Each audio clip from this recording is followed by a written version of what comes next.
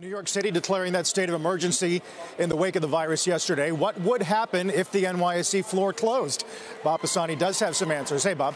Hey, Carl. The New York Stock Exchange is now allowing most personnel to work from home. The people here on the floor behind me here, most part, they're not NYSE employees. Yesterday, I asked NYSE President Stacey Cunningham what would happen to the floor in the event someone tested positive for coronavirus right here. Let's listen in.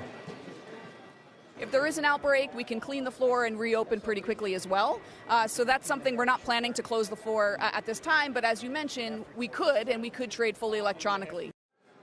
Now, the NYSE has had a business continuity plan, BCP, in place for decades here on the floor in the event it needs to close for a flood, a snowstorm, or any other disaster. But this plan would allow the NYSE to trade electronically without the floor if it needs to. The market makers and floor brokers who are here can continue to participate in that electronic trading, though there may be some limitations around things like the closing auctions. The NYSE has closed many times over the years, notably 4 months at the outbreak of World War II in 1914, the death of John F. Kennedy in November '63, 4 days after the 9/11 attack, and for 2 days after Hurricane Sandy in October 2012. With these cases, though, the markets were closed. In this situation, potentially now, there is the possibility of closing the floor by keeping the markets open electronically. That's different. In the event that some or all of the people working here need to self-quarantine, traders tell me that many have now begun splitting up into teams, some working from separate offices in order to avoid having an entire firm self-quarantine. That's a model that, of course, is being adopted by many companies that need to keep up